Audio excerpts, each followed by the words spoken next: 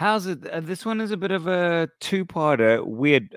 We did this interview about a month ago, and it was stellar. Such a cool conversation. And there's another intro coming. So it's actually got two intros. This a very deep interview, and we spoke about all sorts of things. And then on the day the podcast was supposed to be released, Mac suddenly like blew up on Twitter. He had the whole of Twitter trying to cancel him. He had did something controversial on his podcast, and everything went crazy. He lost the brands that he was working with, and I was intimately involved in that whole process, so it was very difficult. So I put the thing on ice, and I've waited for stuff to cool down. And then now I just kind of I just spoke to him for 5 minutes just to get context of what happened since this interview, even though that interview never got released. So you'll see a little intro about what's happened, and then you'll have another intro. And what's super interesting about the conversation that we had was that we sort of covered a lot of this stuff. We were anticipating problems like this and how brands work with them. It's really strangely poignant where the second interview goes that was done before this whole craziness happened last month. Anyway, this is part one, and then there's another whole intro coming.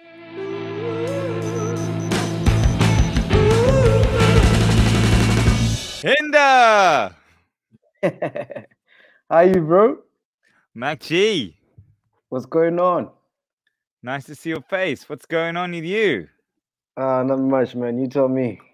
That interview that I did with you is so... I just listened to it again. It's so fucking great. It's amazing. For real? Wow. And weirdly, we preempt sort of what was going on. You know, we speak about brands, reputation. We did all this stuff. Yeah.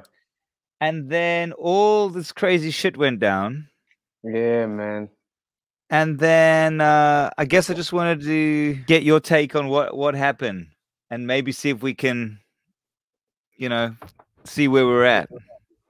Yeah, I don't even remember what the first episode was like. I even forgot what we spoke about, man. So I'm so lost. It's such a great chat. We just got drunk and talked about all sorts of stuff, but it was about a passion for radio, how you got in, the DJs you liked, why are you doing what you're doing, how do brands engage with this universe, what is the legacy, what are you trying to... It's very, very cool. I mean, I really love this chat. So I kind of put it on ice because it was the day that this was supposed to come out that all this other shit went in. And obviously, because we were working together at the time, I was in the middle of the shitstorm. So I just wanted to put this piece at the beginning of the episode, just make it short and see like what happened that day. How did it unfold from your side? Oh man, it was manic. I think I was shooting an episode, I'm not sure. But one of my chillers, actually the person who I had on the apology episode, Yanja Mavunja, she hit me up and she was like, listen, I just watched the recent episode and, you know, I didn't like the segment. I think you should take it out. It might, you know, it might not end so well for you. And unfortunately, I was recording, so I didn't have time to actually check out what she was talking about. And by the time I'd finished recording, that's when the Twitter shitstorm started and was like, yo, it was crazy. I've never seen anything like that in my life. I mean, I was watching it and it was hot. I even texted you. I said, bro, are you watching this? You were like, yo, it's all good. This happens all the time. Yeah, it was the first time like something like that happened at that magnitude, because I'm hardly on social media, so it was my first time training like that, let me just say. And it was, yeah, man, it was a mess. I think I had my phone off for like 2 days because everybody was trying to call me, you know. But yeah, it's old news now, man. Yeah, I'm not making it. I just want to see how you got through it. I mean, there were a lot of repercussions. Big brands stopped working with you. You became enemy number one on Twitter. You know, Twitter likes to destroy people. You were on number one of the cancel list. And when I spoke to you, and again, you said, look, I mean, my take on it was, or we spoke about it. You just said, look, I wasn't being malicious. It was just we just said some stupid shit, and I'm gonna fix it. That's what you said. And then, did you fix it? What did you do? So what we did is we put out an apology, a statement, and then we shot an episode with someone from the community. Like I said, her name is Yandla Mavundla. So we sat down with her, and then we just chopped it up, and she schooled us a bit on what we did was wrong, and I mean, the episode is there for everybody to see, and yeah, after that. We've taken steps in the network to make sure that such doesn't happen. But in terms of brands and stuff like that, I mean, I don't know if I mentioned it on the first podcast that we did, but like our business model is not focused on brands. So we don't do this for brands. We don't do this for anybody except the chillers. So we did speak about this a lot. We spoke. Yeah. This is why it was quite preemptive. We spoke about, you were saying how you're totally focused on your audience. That's the person you're trying to, relate to, cater for, service. The brands can come along for the ride, but that's your job. So 100%. You're apologizing to them, not to. Yeah. Yes, 100%. Yeah. And I felt like it was the right thing to do, man, because in all honesty, when that happened, I didn't know that it was distasteful and homophobic. Well, that was the interesting thing. I saw on Twitter, one of the most interesting things that a lot of people said, I don't know why that was offensive either. I'd like to learn as well so that we can all figure this shit out. Yeah. Yeah. So yeah, that's why I did the episode. That's why I did the statement, because I genuinely, like what I said in that episode, that's what I felt. And we've since moved past from that. And, yeah, man, rocking and rolling. Cool. Okay, cool. I'm just going to paste this on the beginning of the episode so that it's said. No, but that's the thing. The people that watch my channel know. Yeah. So if you watch my channel, you'll know that that's the kind of person I am, I mean, we talk shit for a living, so you can always find something to suit your narrative. So, it's like there's nothing you can do. It's just that luckily I've got such a strong fan base that they understand what this is for, what this is about. And that's why till this day, we didn't get canceled. We're still pushing. Well, we spoke about this on the show as well. So I look, about the fact that when shit happens, it goes and you're here to stay, which all of that stuff. I just listened to it right before this, and I was like, wow, it was really poignant. We were on point, and you even spoke in there about the first time you got slayed on Twitter, and that was before this. And then my last question is: do you do you understand, or do you acknowledge? Can you understand why the brand disconnected from you for that stuff? Well, look, man, it's I wasn't shocked. I know, like with brands, they like you until shit hits the fan. We've seen this time and time and again. I've seen this movie so many times. I mean, look at Katlego Boy. So many people. So it's part of the territory. So if you're gonna get in bed with a brand, you gotta know that they don't want any bad publicity. So if anything happens, chances are they're gonna drop you. So I always knew that stuff. They can't afford bad. The difference is you can take bad publicity. They can't actually afford it. It can destroy the business. 100%. Yeah. Okay, cool. Cut, paste, stick it on. For everyone else, please. What this interview is truly, you're gonna see a great MacG on this. I know you haven't. It was like we did this a month ago, so you don't even remember what's in it. It has a great ending. Do you remember the ending? I think I remember the ending. I was with my girlfriend, right? Yeah. It was. Did I propose? No. She came in and she said, "Get off. You guys are done." And then she ended up telling us for 30 minutes the story of the building of Grandeur and how it was all her idea. It was beautiful. I loved it. Oh, wow. That's amazing. Cool, Mac. Onwards and upwards. All right, thank you, John.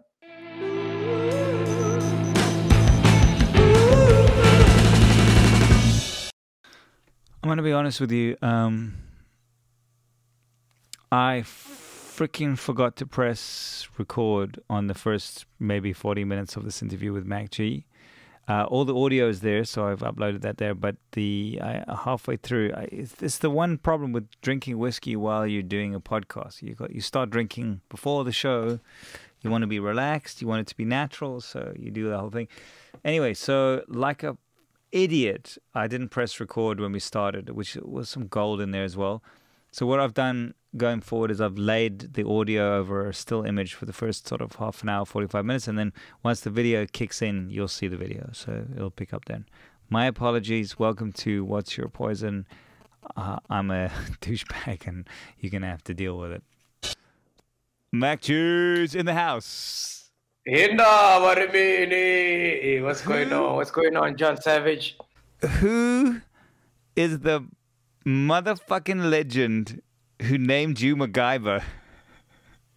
It's gotta be my mother, man. She liked that show. Yeah? Are you really named after MacGyver? Yeah, she used to watch that show. She liked it a lot. And yeah, man, she named me MacGyver. And you know how they say a name? Have you lived up to any? Can you like build a tank out of an old used cereal box and a pencil? Nah, none of that shit. Listen, wait. Right. You can tell I got my grandeur. Oh, there's the poison. I got some poison. I got a Thai whiskey over here called Kavalan. Which one's that, bro? It's Thai. It's really mad. I'll show it to you. I recently tried some whiskey. I like Glenmorangie. That's my shit. You like good shit then, bro? Yeah. This is called Kavalan, and it's a Thai whiskey, which is really weird, but cool. It's delicious. Why aren't you supporting local, man? Fuck Thailand. No, I do. What I do is every show we do a different whiskey, so we do them all. And you should do just local whiskeys. Yeah, well, you know how many local whiskeys there are? Like 2. So I'll just be going like, oh, it's Baines again. All right, take a shot. Take a shot before asking this question. Are you ready? Take a shot. Take a shot. Okay, first tell me what. That's your own gin. This is MacG's own personal gin brand. Man.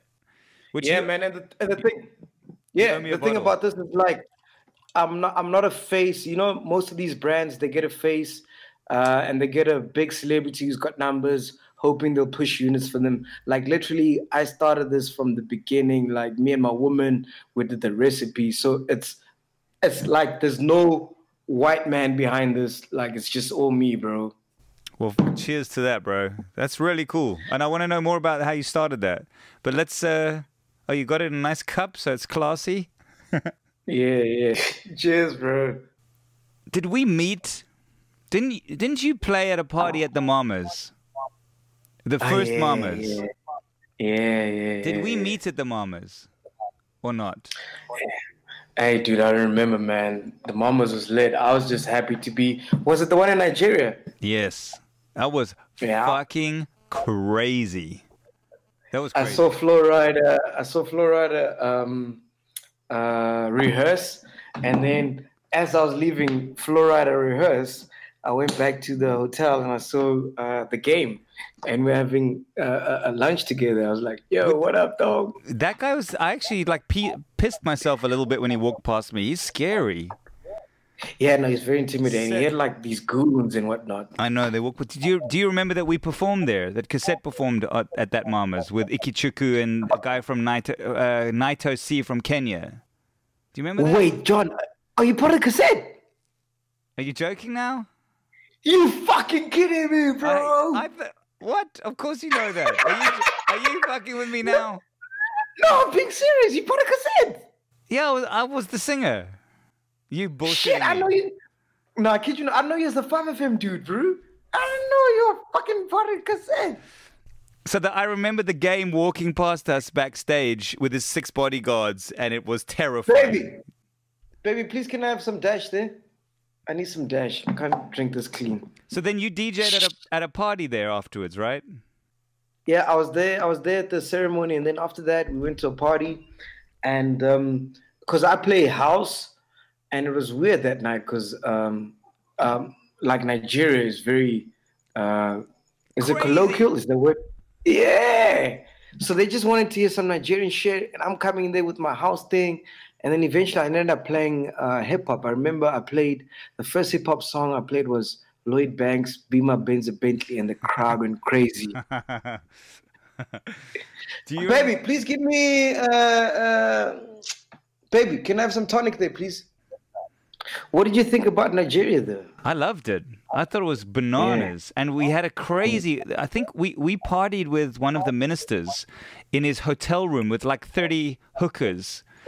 It was the craziest and scariest experience of my life because I actually thought they were going to kill us because we were, it was the minister of like transport. It was us and dancing hookers everywhere and just food and drinks coming in by the bucket load. He was paying in cash, and we all looked at each other and thought, "Are we gonna get out of here alive?" It was crazy, dude. MTV showed me life, man. Like it was crazy. Like I remember when I was in Angola, that was the first time I bought a hooker outside of South Africa, and she didn't understand English, so I'm just trying to say to her, "How much?"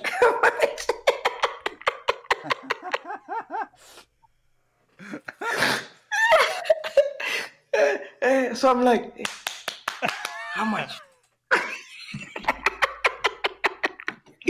She didn't understand any English, bro. Well, how was your sign language? Did it work? No, it worked eventually. But yeah, man.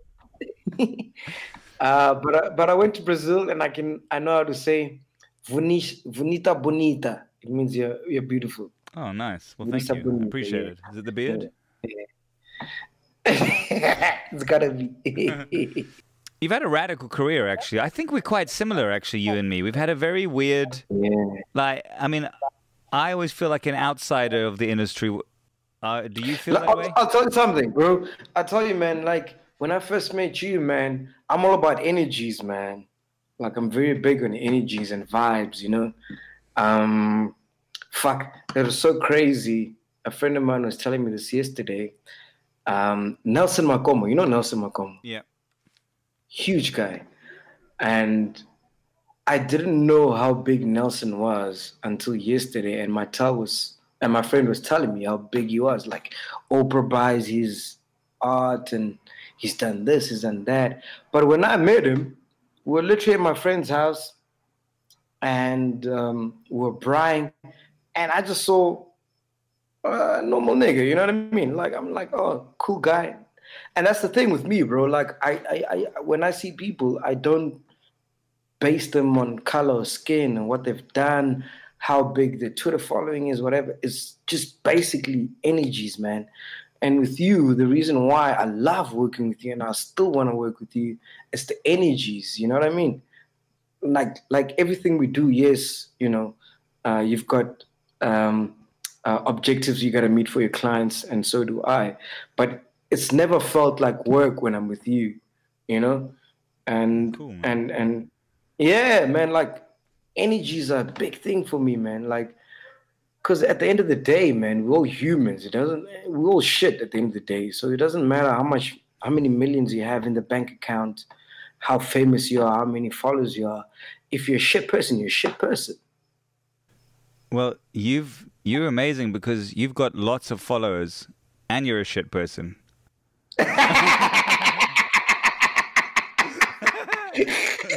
Jokes. That's a total joke. You just set me up for that. No, I'd love, you know, well, this is not meant to be a wank fest, but it's turning into one. What you're doing in your podcast, the way you handle your interviews, they're uncompromising, and that is a very rare. And I mean, it's art to me what you're doing, and that's why I think it's so important to protect, bring in the brand, to help support you continue doing what you're doing, not to do let's do the shiny version, but to keep on doing what you do because no one does it that way. And let me tell you something. Let me go get it. Let me go get my mixer. I think my girl's in the toilet. Let me go get my mixer and I'll tell you what happened. Hold on. Yeah. So what I'm saying, right, is that a lot of people that I've met recently, because the podcast has, taken a life of its own. They're always like, "Yo, man, I'm so inspired. I love what you're doing. Like you're saying, I love your interviewing skills." And for me, I never sat down to map out, okay, cool, this is what I'm gonna do, this is what I'm gonna do. Like the podcast, for example, I just literally wanted to be on the mic, that's all I've ever loved, that's all I ever want to do. And it wasn't like a deep thing where I have to sit down and read books and get all these philosophers to direct me to a path. It was like, all right, cool. I want to be behind the mic. 947 fired me. What can I do? Oh, shit. Let me start a podcast. Bought a mic. Cost me $5K. Chilled with my baby mama, with my best friend. We sat on the couch. We started this thing. And then it's a monster that it is now. But like, it's always weird when people are like, you inspire me and whatever. Because my goal was not to inspire people. My goal was not to be a philosopher and be this intellectual person who can sit and say, yeah, look at me. Hey, this is what I've done, whatever. I just literally wanted to be behind the mic. And I cannot explain to you why what's happening is what's happening. Like, it's beyond me. I sometimes don't even believe it. I need to pinch myself, because I just literally wanted to be behind the mic, and that's it. Tell me about your last days on FM and the sort of migration into the digital world. Well, I mean, we were forced there because the station, for me, the stations didn't want us, didn't want me anyway. But that's what I'm thinking. That's what I'm saying. Like, it was nothing was ever conscious, bro. It was literally like, all right, cool. What can you do? Because I come from a background where you don't what's the word? Rest on your laurels. Laurels, is that the word? Rest on your laurels. Yeah. Yeah. So like, if life hits you, if life smacks you in the face, you're like, all right, cool. What's next? Yeah. You understand what I'm saying? Very well. It was. So it was like, all right, cool. I'm fine. What can I do? All right, let me start a podcast. What do I need? Need a mic. Get a mic. Upload it on YouTube. Boom. So it's like, there's nothing profound that I'm going to say. Tell me about your viewership count for the first year or two. Like, how do you motivate? How were you doing in the early days, and how did you just push through all of that stuff? So for me, it's not even about, yes, we're at a point now where you need to monetize, obviously. You got to feed the family. I've got a kid. These fucking kids eat 3 times a day. You got to feed them, I don't mind that. But when I started, honestly, I didn't think about monetization. I never thought that one day I'd be in AMP Studios talking to Cloud Baller, who's the CEO or whatever, managing director at Spotify. It never crossed my mind. It was just literally like, being behind the mic feeds my soul. So it was never about views. It was just like, yo, we did a show. I'm happy. Cool. But surely getting 6 views had no impact. So if you got 6 views on your 20th episode, you're like, just keep on trucking, doesn't matter. But that's what I'm saying. It's like, when you bust a nut, do you count how many minutes you lost to that round? Some are shorter, some are longer. But you just want to bust a nut. Right. That's the ultimate goal. You know what I mean? So it was just, you just needed to get it out. You just wanted to do it. Didn't matter about where it was going. Yeah. So it was just an outlet for me, whereby in the week, I had a time where I could just be myself and fulfill the hunger that I had of being in the mic. And if 5 people watched it, 1,000 people watched it, 20,000 people watched it, you know, it was all good. I just got to be behind the mic and bust that nut. How many years have you been doing that podcast? 2 years now. Shit. Amazing. Yeah, we're going into 3 years. Yeah. And at what point on that trajectory did it actually start going like, okay, this is a little bit more than busting my nut. It is actually something that I'm gonna. So how it started is I wanted to, because I realized, all right, cool, in this industry, if you're quiet for a while, out of mind, what is it? Out of sight, out of mind. Yeah, yes. People think you don't exist anymore. Exactly. For example, like I didn't know you were doing a podcast until we worked on Amped, you know, because you've been out of sight for a while, you know, in terms of the radio space. You know, I could say the same for Mark Gilman. I don't know what the fuck Mark Gilman's in. Mark Gilman is in London selling advertising to radio stations. There you go. So he's been out of sight. Hasn't been on the mic. Yeah, exactly.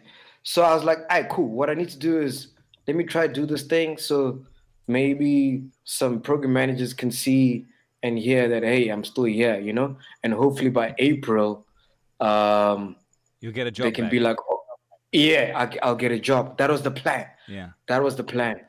And then like 2-3 months doing this thing, I interviewed Zintle, DJ Zintle. I went to a house with an iPad and we shot this thing. I was still getting like 100 views, 200 views, whatever. My family was watching, friends were watching. That accumulated to 200 views. And then Zintle did the one thing that since I've started this thing, no celebrity has ever done, which is she took our episode and she put it as a link on her Instagram. And if you swiped up, you could go straight to the link. Because normally what happens is when I interview celebrities, they do the interview, they fuck off. They never tweet about it, post about it, whatever. It's just like, okay, job done. Boom, boom. But she was the first to like swipe up. And remember, she's got like 3 million, 2 million followers on Instagram, you know? So when she did that, it spiraled. So from 200 views, it became 2,000, and then became 10,000, and became 20,000. And then I remember when it became 10,000, I was chatting to Len. I'm like, fuck, dude, we might not even need to go back to radio. Like, if we can grow these numbers, you know, there's no need, bro. Now you own your audience. You don't have to build someone else's audience. It's your audience. Exactly. And that's power. If it wasn't, and if it wasn't for Zintle, I wouldn't have realized the power that what I was doing could accumulate to. Fucking awesome. Is that the Irish whiskey? It's Thai, bro. It's Thai. Mm-hmm. I got a mad collection of whiskeys here. Mad. Because of this goddamn show. And also, like, it was another driving force to why I was like, fuck it, let me do this, was to show 947, like, you made the wrong choice. Revenge is the best motivator. It drives me every day. That's the driving force. Prove all these fuckers wrong. And there's fire in that, you know? I get that. It's particularly, I felt, you know, when I got dosed off of 5FM, they said this was their exact thing, and I think that was the wrong decision. It was at a pivotal moment when the digital world wasn't quite ready to take off yet, and they were scared of it. And they said, this is the problem with your show, John. You have built a massive audience for your show.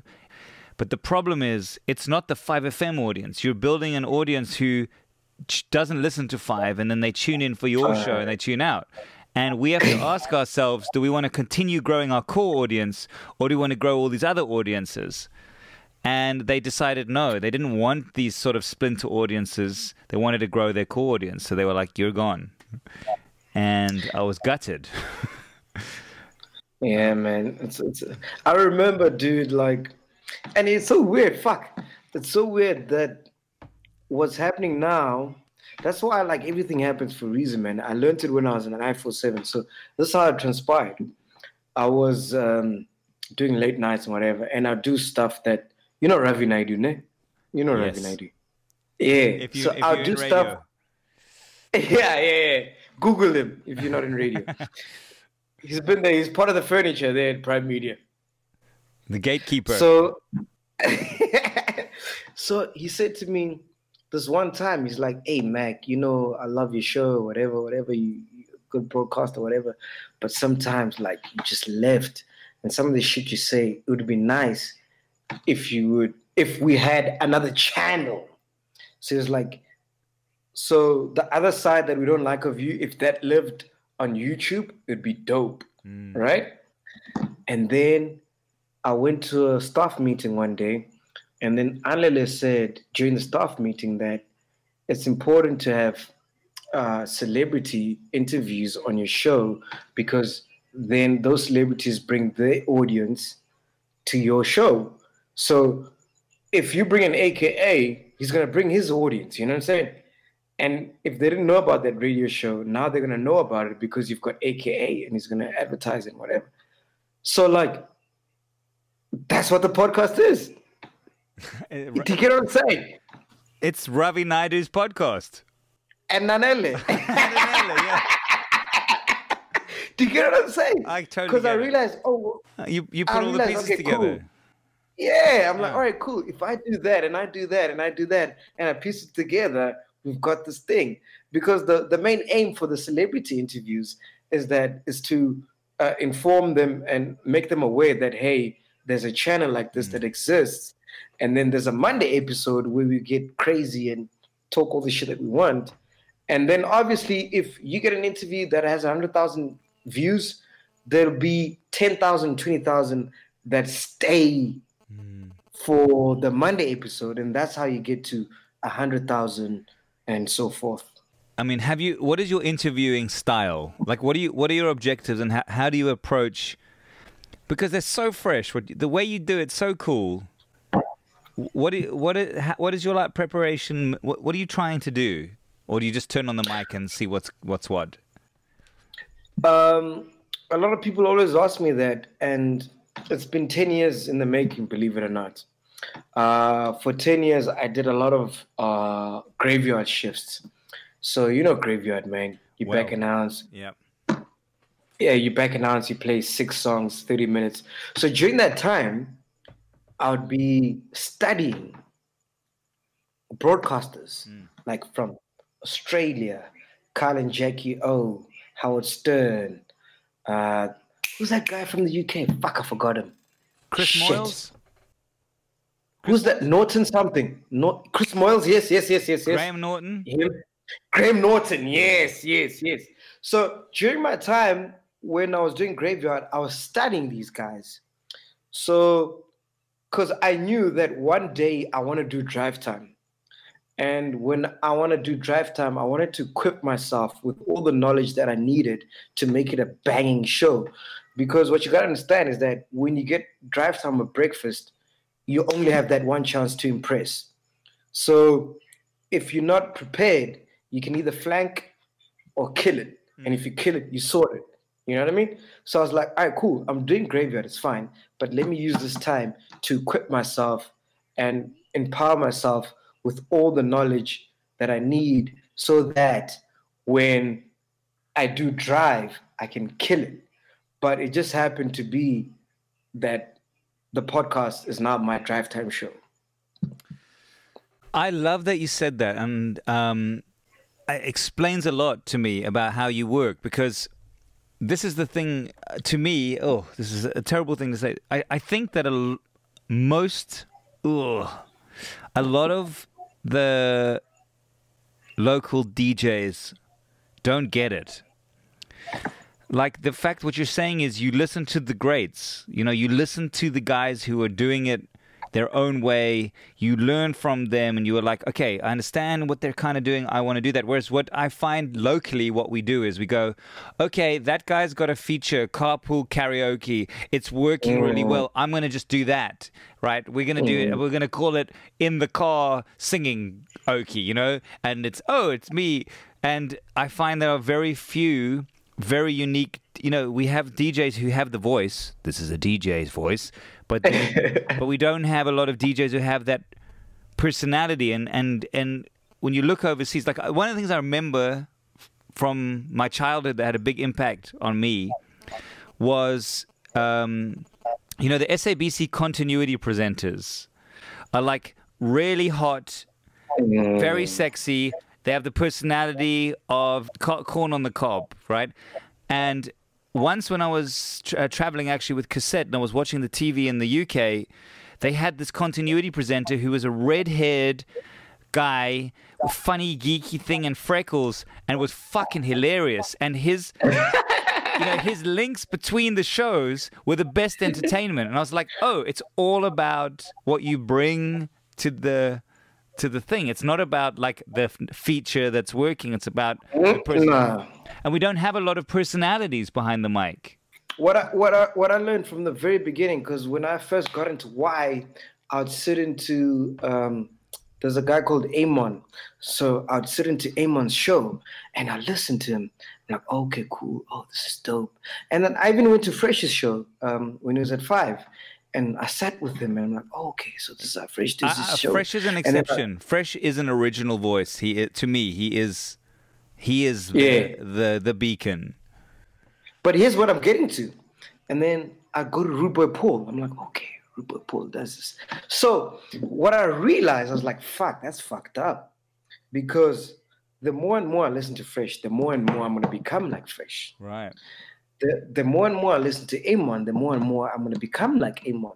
So what I need to do is actually not listen to them. So have a blank canvas whereby whatever I'm doing is new because I'm not influenced by anything.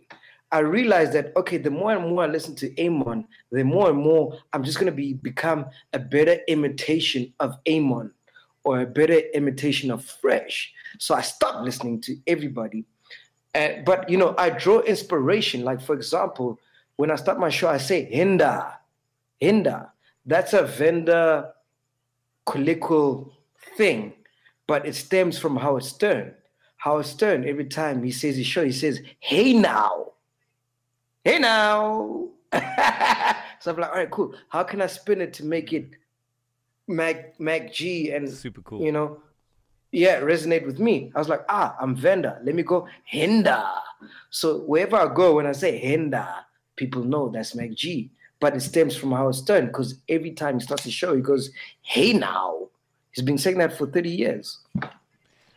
That's cool. So you are actually, you're a craftsman. You are totally focused on the craft. It's not fun and games. You're deep in the well of studying the greats, understanding the things, adopting all this stuff. It's not just dumb luck that you haven't, you're just like killing it. Nah, bro. It's 10 years in the making. Like I said, like Graveyard, bro. I was studying. I was watching Graham Norton. I was like, all right, cool. I watch Sway in the morning. I'm like, hey, cool. How does he do this thing? I watch Howard. I watch Ryan Seacrest. I'm like, all right, cool. I don't want to do that. You know what I mean? And you're not going to believe this. I wasn't even recording the video. I pressed it. I was recording the audio. Fuck.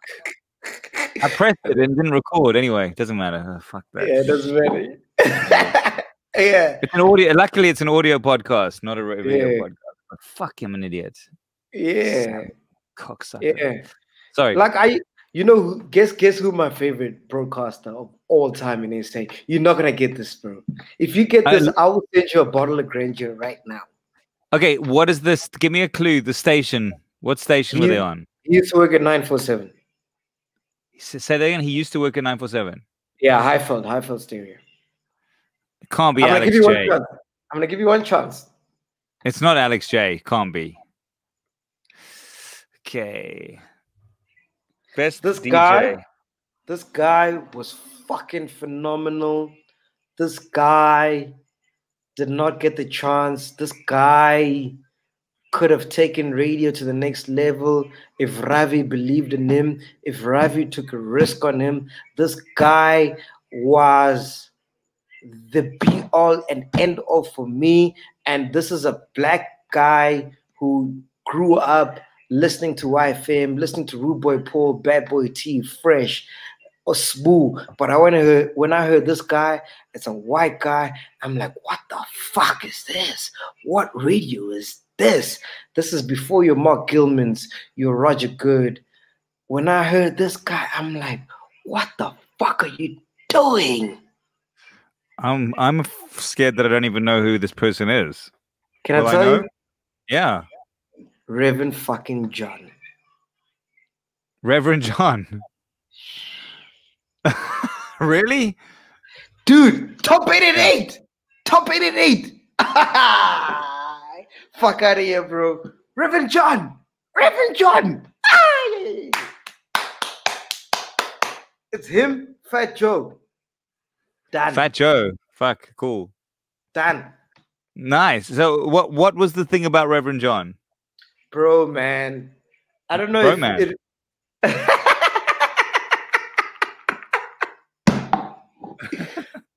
I don't know if it was because I was young and he was the first kind of voices I heard, but that guy, bro, you do some shit just like Fat Joe does, where you're like, how the fuck does this guy think of this, bro? You know, Reverend John, bro. Yeah.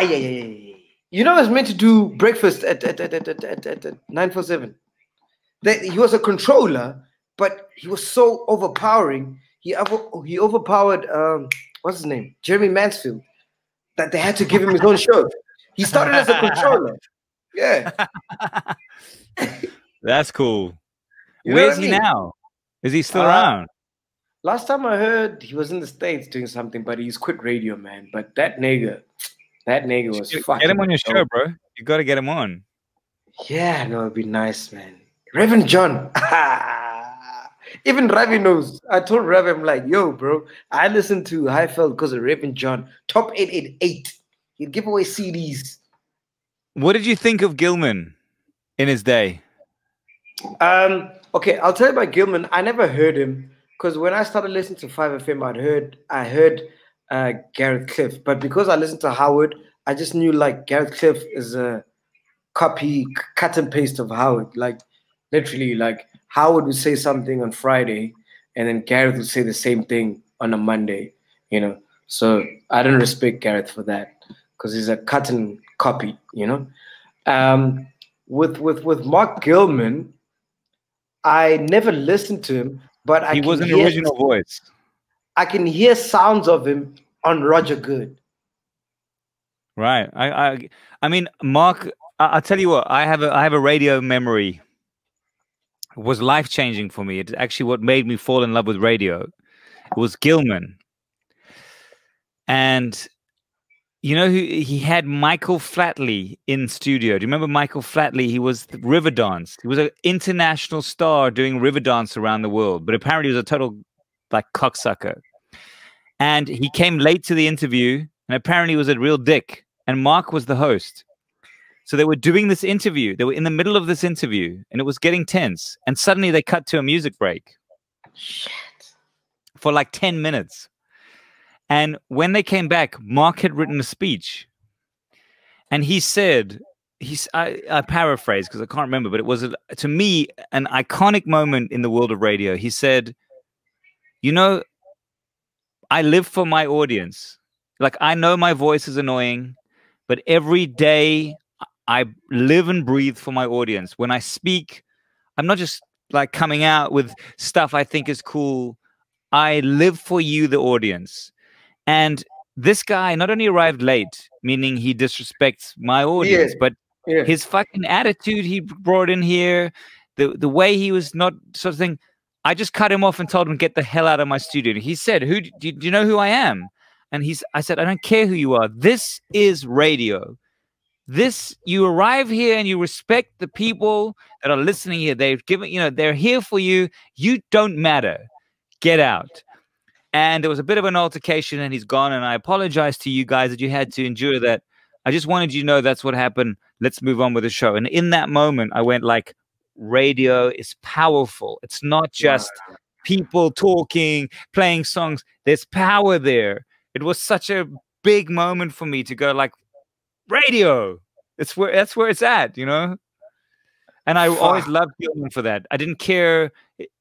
because in that moment I got into his head and always wanted to know what he was thinking, and the way he did that, it was really amazing.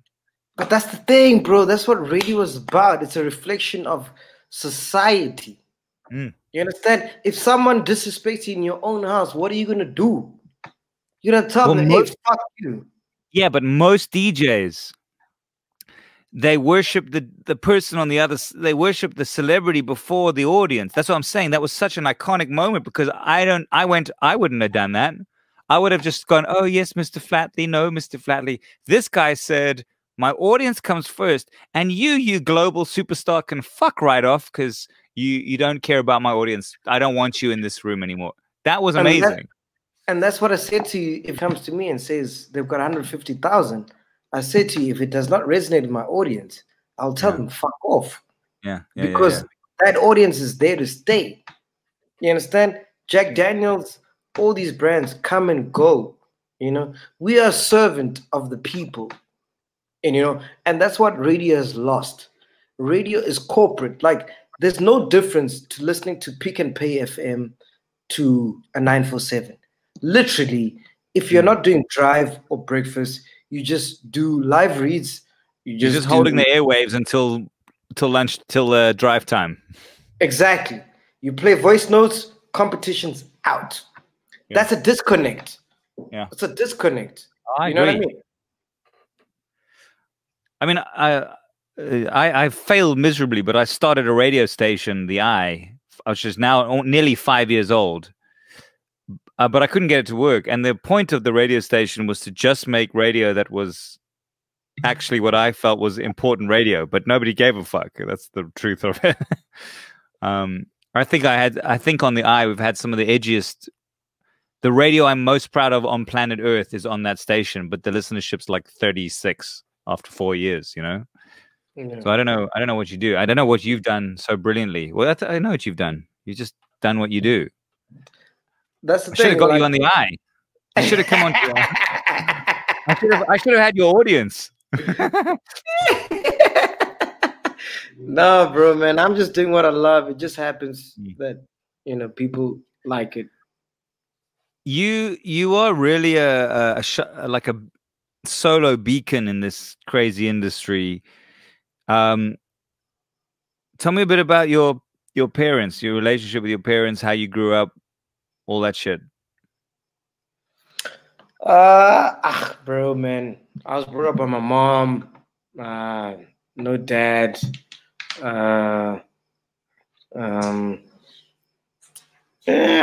There's no story there, man. I was brought up by my mom. I stayed in Venda for a while. Who was your dad? What happened to your dad? No. It was a spam. It was a spam. You're Jesus. I knew it. No, you're the Jesus. You're the podcasting Jesus. No, my I like that. I'm gonna trademark that. I like that. MacG, the podcasting Jesus. I like it. No. My mom had me when she was young. She was like 18, and my dad was absent. He's been absent ever since. So my mom grew me up, but I stayed with my aunt in Venda. Have you met your dad?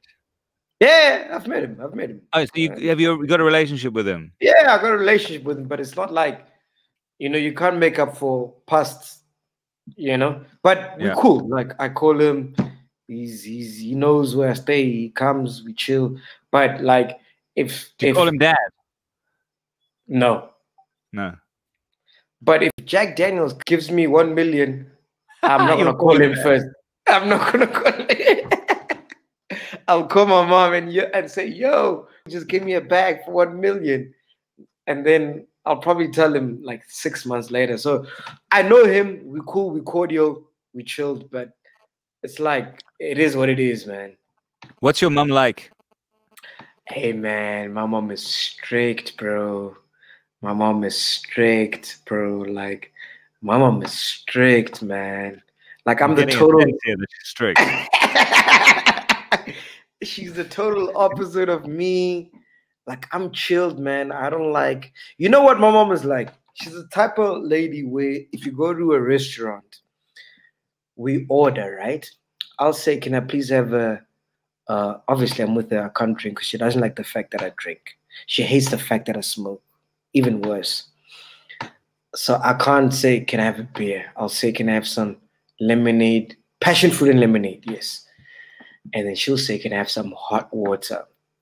The waiter will come, and then she'll say, no, this water is not hot enough. Please make it hot. And then the waiter will go back. Waiter comes back and she'll say, no, this water is too hot. Please, whatever. She's like that. That time I'm like, yo, man, fucking hell, what the fuck? Is she creative? No, she's just OCD. Oh, OCD. I mean that. Yeah. Okay. Yeah. How are you like your mum? She's very outspoken. So am I, and she's very funny. I like to think. In more ways than one, I'm actually just like my mother. Fuck. Yeah, it's a good question, man. It's a good question. Yeah, no, she's very outspoken, man, and she's just free. Like we talk about sex, you know what I mean? You know, we talk about sex, and in what way? She tells you about her sex life. You talk about your sex life. You compare. What do you mean? You talk about sex with your mom? Yeah. She'll tell me like, "Hey, this boyfriend is not doing the things, the pause." Serious? That's amazing. Yeah. You know, I wanted to do a podcast with my mother, bro. But I want it to be an audio version, bro. I did one. I've done one with my mom, right? Yeah. And I really believe that there should be a whole podcast series of kids interviewing their parents. Yeah. Because we don't know, you know, we just pick it up. We don't actually go and ask the questions of our parents that we should.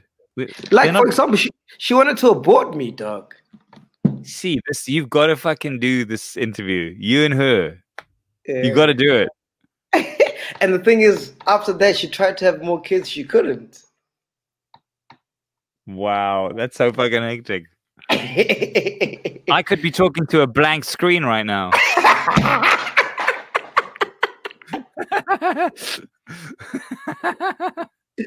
You know? And that's what I'm saying. She's open about that. Like, she told me, she's like, yo, dude, I wanted to abort you, bro. Because your father was fucking up. You know? So crazy. Yeah, no. Like, she's like my best friend, man. She's like my best friend. Do you speak to her every day? No, not every day. Not every day. I don't know. Does that make me a mama's boy? You know what? I think mama's boys are cool. You know, take care of your mom. Look what they did for us, bro. Yeah, man. No, she did a lot, man. And I'll tell you, this is the reason I did a podcast on my mom was because my dad passed away way too early. Shit, man. And I always regret that I didn't really. And right before he died, he actually started writing a book about his life, and his life was fucking crazy. And he only wrote the first chapter or the first two. And reading those two chapters, like, I actually didn't know shit about it. I wish I could sit and have that chat. And I think we all, as kids, it sounds different with you, but with me, I realized that I never treated my parents like people because I'm instantly a child when I'm around my mom. I'm instantly that kid. So I never think, oh, that person's an actual person who's lived a life and done these things. So that's why I wanted to talk to you and ask you like crazy questions. Yeah.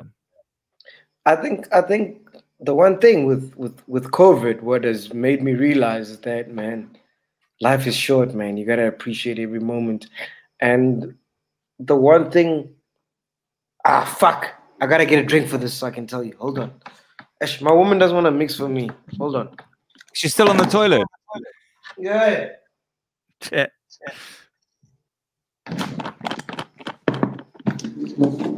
So, where was I? I'm gonna fill up. You're about to tell me a great story, and then you wanted a drink before you told me. Oh yeah. So Yeah. So my mom grew up in Venda, right? With my aunts, okay? And then my mom came this side in Joburg, right? To work so she can provide a better life for me, right? So I come this side. I go to Fairways, good school, good primary school. I was a Victor DeLorean there. Really? Yeah, my name is Amazing. on those fucking things, man. In the hall, whatever. And then I went to Hyde Park High. So here I am, bro. I'm in Joburg, bro. Black kid. It's the new South Africa. Went to a multiracial school. In my school, there's white kids, Indians. What year are we looking at here? I matriculated 2005, so high school would be 2000. Is it 2000? 1999? You matriculated 2005. Yeah. Huh. Yeah. Right? Cool. Okay. Yeah. So multiracial school, whatever. Now, I come from a background I think you mean a Model C school. Yeah, Model C, yeah. Yeah. I wrote IEP exams, motherfucker. So now, everyone in the family is like, yo, after matric, what are you going to study? You know what I mean? Because we come from that age where you got to be a doctor or an accountant. That's when, like, you sort it. And I was like, nah. And I told my mom, like, what did your mom want you to be? A doctor or a lawyer or an accountant? She didn't care. She said, okay, as long as I do what I love, I'm good. And because of the school I was at, I felt the pressure. There was a time in grade 11 where we're in an accounting class and the teacher asked us, what do you want to be? And everybody was like, I want to be a doctor. I want to be an accountant. I want to be a scientist. I want to be a geologist. All the ists that you can imagine. all this. Yeah. And then when it came to me, I was like, yo, fuck. I want to be a radio DJ, but I know they're gonna laugh at me because it was looked down upon, you know. It was like, what the fuck? What the fuck wants to be a radio DJ? So I just said I want to be an accountant. So my mom saw, because she saw me, that I like music and I like entertaining or whatever. She's like, all right, cool. You want to be an accountant? Shut. Let's go to an accounting firm. She took me to an accounting firm in Killarney, and the guy sat me down. He was like, yo, you got to study for 3 years, and then after 3 years, you got to get your master's in 5 years, and then blah, blah, blah. In total, it was 10 years to be a proper CA. And I was like, fuck that. That shit is crazy. That still boggles my mind that that's what happens. Yeah. I was like, I'm not doing that shit. That's when she's like, you see, that's not for you. And then that's when I told her I want to be in radio. And then after I matriculated, I worked at a community station in Gandhi Square. Hold on. You tell your mom you want to be in radio, not an accountant. What does she say? She says, cool. That's what you want to do. That's what you do. She says, cool. And she had saved about 180K for me to go to varsity.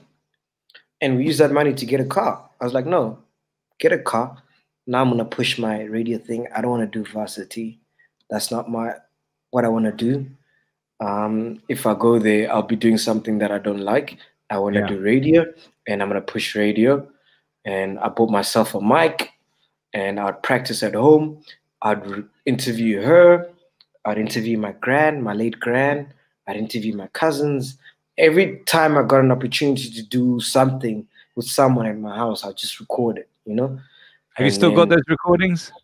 Yeah, I do. Cool. That's really nice. And then I went to JBCCR in Newtown, and it was literally just like we're broadcasting to all the people that were buying tickets to get buses. You know, Newtown, there was a bus station, and we just broadcast to people catching buses and whatever, and that's where I learned my trade. And I was like, I want to be at YFM. And yeah, man, the rest was history, as they say. No. So how did you get onto? I mean, this is such a great story. I love this. How did you go from saying I want to get onto YFM to getting onto YFM? That's a big deal. So how I got into YFM is that because you did the breakfast show on YFM, so you actually did you? Stand-ins. No. I did stand-ins for every show. Every show. I did stand-ins for every single show on the lineup. Breakfast, drive, midday, graveyard, weekend. I did every single show. There was a time when I was 947 where I was working 7 days a week. I had a show every single day. On Saturdays, I did 947 hits in a row, which was from 6 p.m. until midnight. I did 6 hours. So I'd work Monday to Friday, 12 until 4. And then Saturday, I'll do 94 hits in a row from 6 p.m. until midnight. And then Sunday, I'll do 9 until 12. So I was working every single day. But how I got into Y was I did the 947 thing where they brought people in June 16, like young people who want to be in broadcasting. And that's where I met, what's this guy's name, man? It was a big deal there. Not Alex J, but he was that age. What's his name? Anyway, he was standing in for Mark Pilgrim.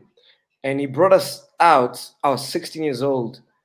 And he brought us out and he was like, do a link. So you got to remember, like, I've been doing links at home for the longest time. So when it was my turn to do a link, I fucking killed it because I've been practicing. You know what I mean? Killed it. And my mom asked this guy, like, so must my son go to Boston Media College to study radio? And then this guy, I forgot his name, man. You know him, bro. You know him. Give me all the Balis that were at 947. Give me the names. I'll tell you who it was. I have to Google this. Okay, so 947 legends. I'm going to Google. Yeah, during Alex Cage. Definitely not John Carney. Oh no, that's Label M. And then it chats to John Legend and Mike Jackson. Oh no, this is not the one we want. Okay, so hold on. Tell me the name. I remember this guy.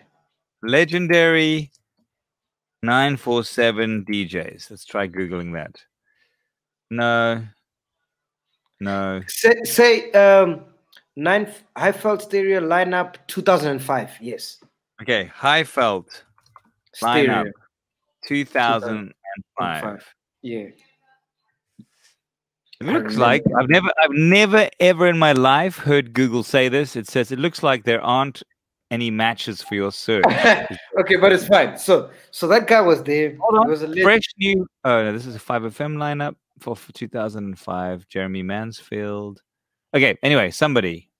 Yeah. So that guy is like, no, listen, your boy is good. He just needs a bit of training here and there. What I would suggest, he goes to a community station, and then he can work at a commercial station. So that's what I did. So now I'm trying to get to Y, right? It just so happens my mom owned a meter taxi business at the time. And lo and behold, guess who I'm transporting at the time? I'm transporting Dineo Ranaka. Guess where she stays? She stays at my complex. So I'm like, yo, Dineo, I fucking love YFM. I'm trying to get in there. And she was about to be on the new lineup with Chili M. So Dineo Ranaka's just like, listen, I'm doing the drive time with Chili M. It's full. So there's no space for you there. But there's a guy who's going to be on the lineup who I think you guys would gel. And his name happens to be Mo Flavor. So I'm like, hey, Dini, whatever you've got for me, I will do. It's cool. No stress. So for 6 months, I would drive Dineo to YFM. And then when I get to YFM, I'll do a music show on Mo Flavor's show. So I had a segment for 5 minutes between 6:30 and 25 minutes to 7.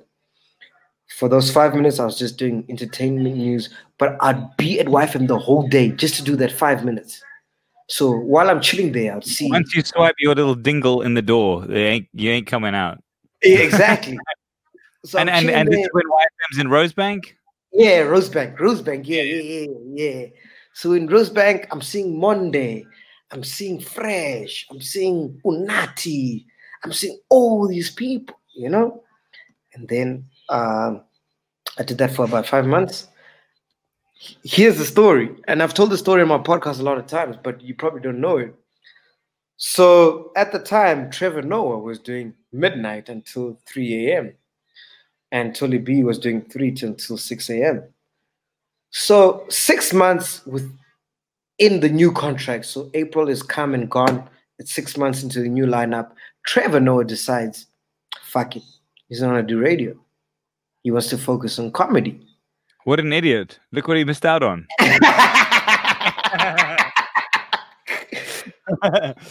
So I remember the last time I met Trevor Noah was in Rosebank in the basement. I was doing a show after him, and he was like, yo, that's my last show on YFM. I'm like, yo, dude, I'm 18, dude. And I just want to be on radio, and YFM is the coolest shit. I'm like, why the fuck would you leave YFM? And he left. He did Mr. Saucy, and then, you know, Daily Show. He is what he is now. And then when he left, they moved Tolly B to Trevor Noah's show. To 12 to 3.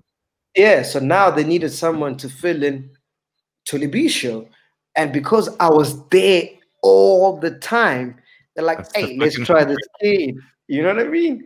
Let's try this kid. What was that? 3 to 6. What was the show? 3 to 6 weekends. That's a proper graveyard. After party. That's what I call the party and the show. Yeah. And yeah, that's when I started, bro. I had mass respect for you before this talk, but I'm like part of the tribe, bro. I'm a MacG all in guy here. But if you check the consistent thing, whether it's the podcast, whether it was when Trevor left and I got the YFM gig, whether it's 947, the consistent thing, all I've wanted to do was just be behind the mic. That's it. And isn't it crazy that you were right in the thick of all of those things? And, you know, you are someone who is the real deal. You are someone whose passion, you know, is you study the craft, you've got the experience, that this commercial world still can't find a place for you. But it's so obvious from the success you're having that there is there's a massive place for you. You are proving them wrong. You know, you've proved them wrong in the biggest way, because they wish they have what you have. You know, the thing is, like I keep saying to you, like, that's not my objective. My objective wasn't to prove people wrong and to But come on, it's cool, isn't it? It's cool. Like it's a huge pat in the back. Pat on the back. Pat on the black. There's another. You can take that as well.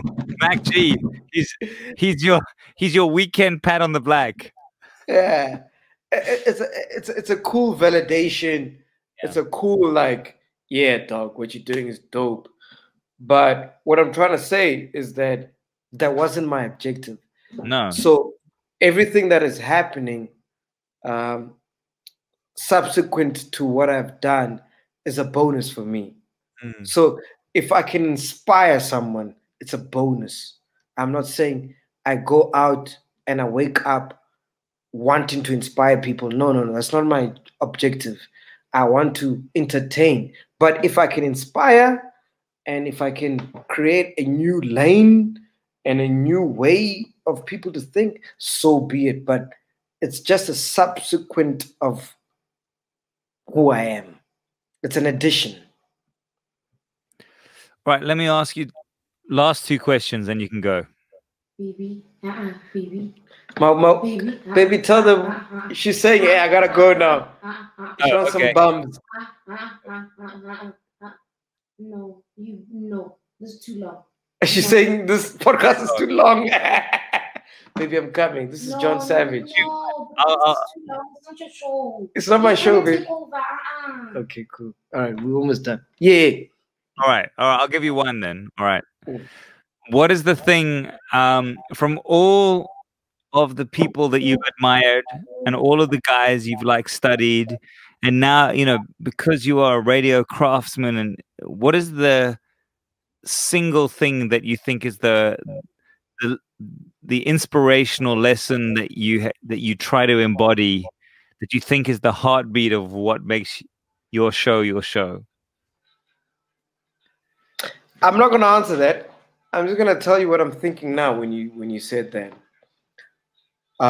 Okay, cool. So when I started, my objective was not to do what has become, but what I've realized in the shoes that I am is my job right now is to uplift and take everybody that is associated or involved in what I'm doing to the top. So Cool. if you look at my trajectory, I love that.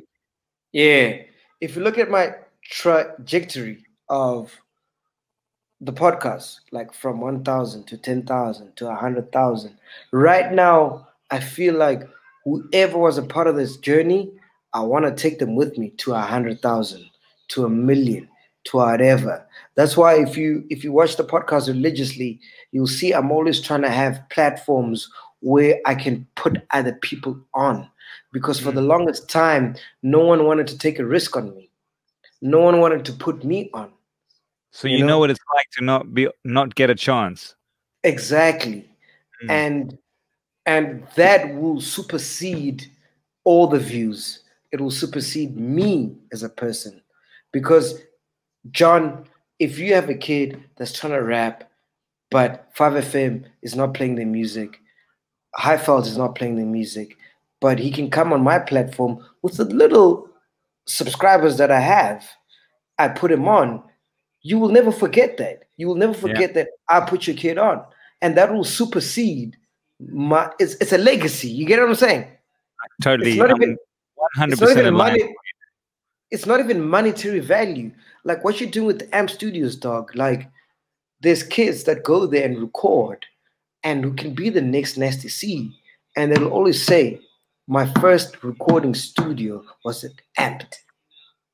That supersedes all the views we get when we post all the interviews you do, because you're changing someone's life. You know, you're changing someone's life, and that has more impact than views and money. Because at the end of the day, dog, we have the tools and we're able to, yes, get fired from 5, get fired from Highfeld, and still raise ourselves above the grain and still go to the top. But now we have to show the people at the bottom how to get to the top, and that's where brilliance comes in. Because once you don't do that, then you're selfish. Then everything that God has blessed you with is useless. I know your lady's gonna slaughter me, but I'm gonna have one more. No. Yeah, let's keep going. Let's keep going. Don't worry about it. One more. Okay, this is my last question, and the question is, it's my open question. You know, I'm saying let's keep going. This is the dopest interview I've done, because not a lot of people do podcasts with me. I always interview the guest. But I want whoever watches this, because people see me as the podcast guy. I'm interviewing celebrities or whatever, but they don't know what I think, because when I do an interview, it's not about me. You know what I mean? It's about the guest. So I can never push home my agenda, my views. So this is the one platform that I have where I can say to you, yo, John, this is what's happening. That's why the first thing I asked you is, hey, what happened with design? Because that's always been in the back of my mind. Because the same way you answered is the same way I feel. Like corporate has a disconnect with us people, but they're trying to direct the messages to us people. And that's what radio has lost. Radio is corporate, bro. And it used to be for the people.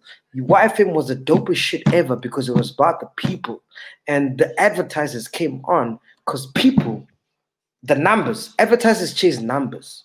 You understand? Yeah, well, I mean, that's you're saying, that's this hard lesson for me as well.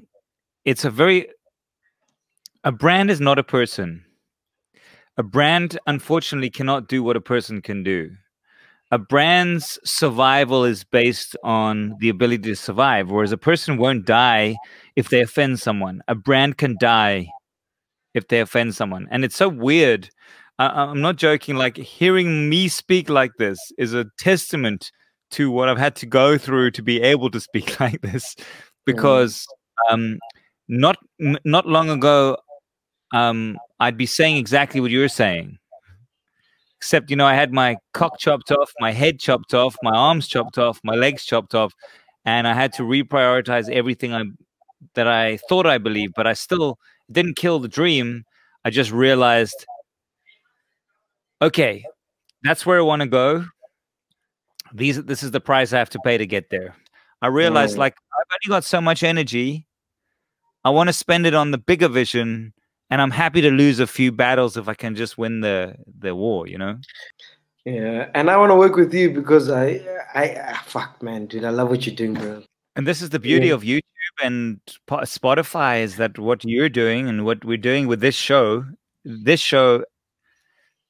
we don't answer to fucking nobody. Exactly, and that's what I'm saying. The beauty in you is that, yes, you're doing it, but we need a Thandisa Mazwai to co-sign you. We need Kaifa Samenya. We need Questa. We need all those people. Because when you go into that boardroom, you're alone. But if Questa comes in there, if I come in there, if Fresh comes in there, whoever else comes in there, your voice is now louder. But you know what you got to understand, John, is that everything started an idea. You know how the Afrikaners, the Oppenheimers and the whatever, gained power? You know what they did? Not my game, that one. Getting power, not my game. It all starts with a simple idea. They started with banks. They're like, you know what? Let's start a bank just for Afrikaners, right? So they kept their money within each other. And it got to a point where they gained so much money that they started buying out all these other things. And now, 200 years later, 100 years later, they are the Oppenheimers, Stellenbosch Mafia, whatever. But what I'm trying to say is that it started with an idea. So yes, the idea that I'm trying to enforce to you, which is why I keep bringing you back, seems foreign to you, but it needs to start somewhere. And we're at a point right now where we don't realize our power. And I'll tell you why. There's a campaign that I was involved in. Ashamedly so. Kanyimba was involved in. SAB paid us money to say... I know about this. This is a travesty, bro. This is a fucking embarrassment. Yeah, I was part of it. I didn't know that, but this is a big fucking embarrassment for the world of advertising. Exactly. It showed me the power, because for me, I was like, fuck, you're going to pay me 30K. I'm like, shit, I'll tweet, whatever. I don't give a fuck. I want to get paid 20K. It's just one tweet. But it was the first time where I've been at the end of backlash from a tweet. Were you compromised yourself there? No, it didn't get momentum. It was more on Kanyimba, because she was... But I'm saying you compromised yourself by taking that deal. Yes. Because I was like, oh shit, it's 30K. Yeah. Fuck. Let me tweet. I don't give a fuck, But I realized by the backlash, because I've tweeted, like, if you follow me on Twitter, I don't tweet much. Whatever I have to say, I say on my show. On Twitter, I just say, hey, I did a podcast with John Savage. Here's the link. Check it out. I'm out. I don't never speak about my beliefs. What I'm saying now. You're gonna give me a swipe up. Yeah, swipe up. Exactly. So it was the first time I got backlash. That's when I realized, oh shit. Because I'm thinking, yo, I'm not Kanyimba, bro. She's got millions of people. I just have 25,000, 20,000. What impact does it have? And I realized that actually this shit has an impact. And I could have told SAB, fuck you. No one cares about alcohol right now. People are losing their lives. Every single day, someone is dying. The last thing people are thinking about is the ban of alcohol. And their livelihoods, which is sometimes worse. You know what I mean? Yeah. But I didn't say that because I was thinking from that point of view. 20 grand, right? You know what I mean? But imagine now, Kanyambao, that 150, 200K, however much they gave her, the damage is done. Credibility is gone. I mean, I want to just say this is completely up to you. I would love to include this section in the podcast because I think this is an important subject. Or is it? Or are you not comfortable? No. You can put. I don't know. You can put it up, though. I'm not. Everything I've said, Jay, you can put it up. I'm chill, bro. I'll say it on my podcast. I'll say it anyway because it's my values. You know what I mean? That was you know, crazy. But I mean, to be honest, I throw it in your face a little bit because it's kind of it's the same situation as your interview at Head of Mutual. 100%. When your livelihood is jeopardized or impacted, you don't think straight. And that's what I'm trying to say to you, John, is that if me, you, Kanyambao, all these people stand together and we are fighting for one cause, who are all these brands going to go to?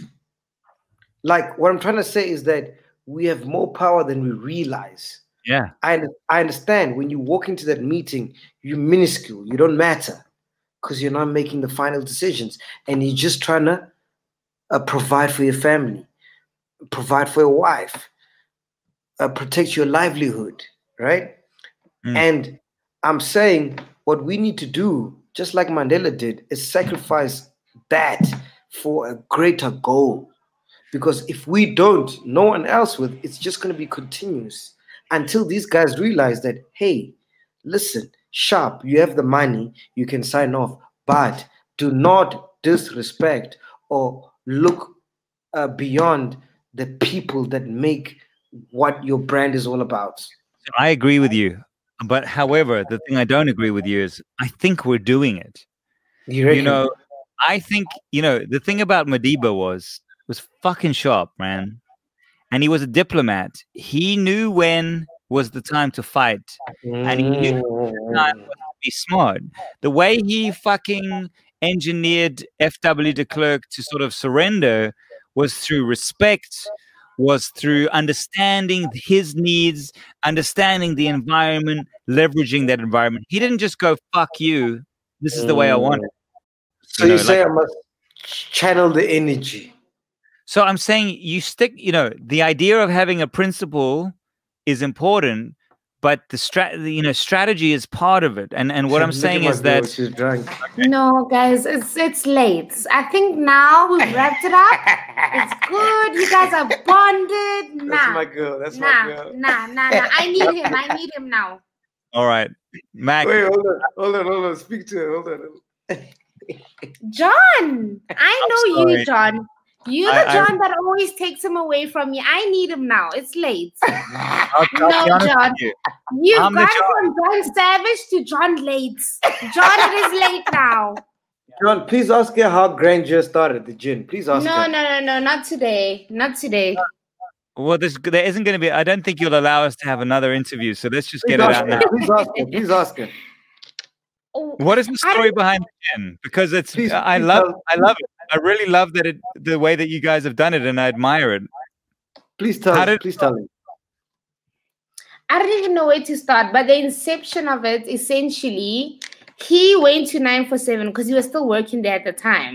You're lying, baby. So this is what happened. This is what happened, right? So I'm like, ish, baby. Hey, let her talk. I've heard enough of you. I want to hear. Yes, exactly. Then there's that.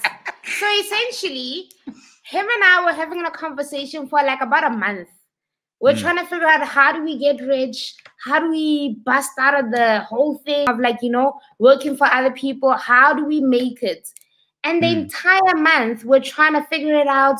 We come up with different ideas, but nothing was working. And we could tell that like it wasn't landing. You know when you come up with ideas, but you're like, no. Give me an example of one of the bad ideas you came up with. Cleaning service. Car wash app. Car wash. I came up with an idea for a car wash app for elite cars. Only like Ferraris and Lamborghinis and stuff. But that's not enough to make the type of money we need. Right on. So then as time went by, we let it go and we're just like, okay, cool. Let's chill and go about our lives. The idea will come when it comes. And then one day when he went to work, he was still working at 947. I don't know why he disputed that, but he was still working there. He left me on a Saturday night. And bear in mind, Saturday back then, there was no lockdown, no corona. You could drink until. You could have a vibe until. So we're vibing and everything is nice. And he has a 10 p.m. show, ne? Block party. He had a block party show at 947 and he's about to leave.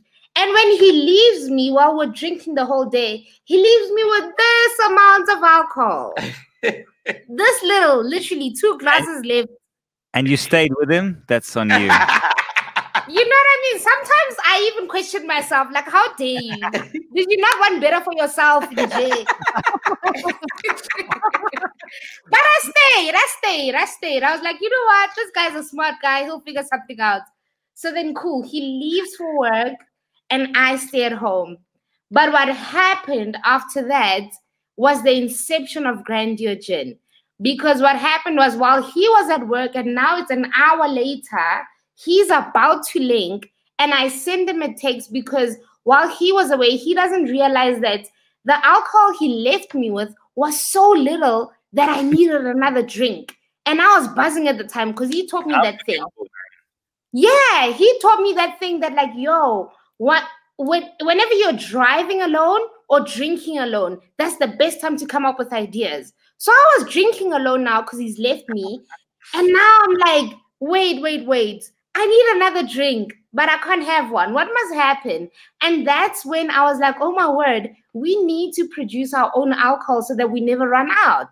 So then I call him same time. I don't even care whether he's on or, you know, whatever hashtag is going to trend. If he misses a link, I call him instantly and he's about to link at 947. I'm like, babe, I just realized that we cannot be buying alcohol from anyone else. We need to make our own gin. And I was like, oh shit. So there's the genius in there's the genius in the MacG empire sitting next to you, man.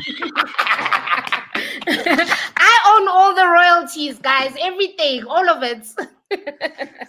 Dude, I was like, oh shit. But hang on a second. There is a very big difference, you know. There are a lot of people who would say, let's make our own gin. There are a handful of people who would actually do it. How the hell did you actually do that? So essentially, he called me back. He's like, babe, what the fuck are you saying? I'm like, listen, I feel like we can make our own gin. So the beauty about us is that I am an avid lover of research, which just works with him. So as soon as he said, how do we do it? Figure out how we do it and we'll make it. I started researching that minute. I researched everything. Where do we do it? Whether it's in South Africa or out the country, how do we do it? Where do we get the bottles? Everything. I found everything within 6 hours. And the next morning, we knew how to do it in South Africa or not. And that was the beauty of it. Wow. And then I went, because I was still employed. Hey, I'm not interested in your story, Mac. Hand the mic back. Nah, John. I see what you're trying to do now, John. I've got the answers of everything you need, just so you know. Whatever you want to know about him, ask me. Don't ask him. Finish the story. The gin is your baby. I want to hear the rest of the story from you. I kid you not, bro. And then I went, because I was still employed, I got a loan for 300K. Yeah, 200K. We printed our first bottles. I did this on Canva. The bottles. If you go on Canva, you can still find this logo. You did it on Canva. Changed it. I've got the old bottle. Let me show you. I want to say hallelujah to Canva. Like the fact that you fucking did it on Canva, that speaks to my heart. I only work on free apps. Like my this is the first bottle. This is the first bottle of Grandeur. I kid you not. If you go on Canva, There we go. You find this on Canva. There's a logo like this. It took me 5 minutes. Len gave me the name. Put in the light. I can't see it exactly. It's quite dark. Just there we go. And then go up. Wow. Okay. Shit. Yeah. On Canva, there's a logo like this, and on the white bottle, we changed it a little bit because my woman is like, "Yo, people have this logo." Amazing. So when did you start? When did this start? 2018. After I got let go at 947. That's when the podcast started and everything, bro. And what kind of units are you shifting? Or can't you speak about that? Like what? I don't know about the industry, so I don't know if you tell me it's good or bad. I have no idea. Nah, our units aren't that great, man. We just push units from people that listen to the podcast because it's tough to get into retail and distribution because it's predominantly white owned. So if you don't have, why don't we talk? Yeah, Les, bro. I'm trying to get into macro spa. Please tell him how hard it is as a black person. I got an idea. No, we've been trying, and I don't know. Like at this point, I even said to Mom, like, baby, let me just fuck one person. Hi, baby. Let's just. You know what I mean? And then we're in. You'll forgive me. It's okay. You know what? When this bottle starts flying, bro, you'll forget that ever happened, I'm sure. Yes. He'll forgive me. He's in Cape Town, baby. Not me. He's in Cape Town right now. I'm not the guy. You fuck me, you'll get nothing out of me. I can't help you. Dude, we're in Cape Town. It's fucking amazing. We're by Hout Bay, Nick? Hout Bay. Hout Bay. Oh, man, it's amazing. I love Cape Town. All right, John, let me go make some more babies, man. Listen, guys. Yes. Both of you. I appreciate you lending me your man. But seriously, can you hear me, baby? No, I can, yeah. You can hear, yeah. But to you, I just want to say to you, Mac, I'm a huge fan of your work. I love working with you. You are a pioneer. The fact that I'm honored to be doing the stuff that we're doing. I try not to be difficult, but I know that it's hard. And I really respect, I'll tell you this, I had so much respect and admiration for you before we did this show. And I hope everyone who listens, and I hope your fans listen to this, because getting to know you, this is the first ever real conversation we've had. Whenever I phone you, this is what I want. But getting to know you really exclamation marks to me the artist that you are. It reveals the truth behind what makes you great. And I believe you are truly one of a kind. I think you are a megastar in the making, and I'm honored to be working with you. Really, and you obviously got a strong woman right next to you. And this is my rock, my life. This one. Also, you must know he has a thing that we both have, which is low key. Whenever it's like 15 minutes past an interview, he gives me a signal, and I know that, like, I know, baby, it's over. He's like, yeah, no, baby, distract me, it's late. You guys went for 3 hours. I couldn't do shit. I was working up there in the backgrounds. He didn't care. It's the first interview he's ever done that with. Can I just say, in my defense, I accidentally didn't record the first hour. So it makes sense. Now I get it. Yeah. No, I love you long time, John. Love you long time. Guys, man. Go and fuck. I love you. Bye. Peace out.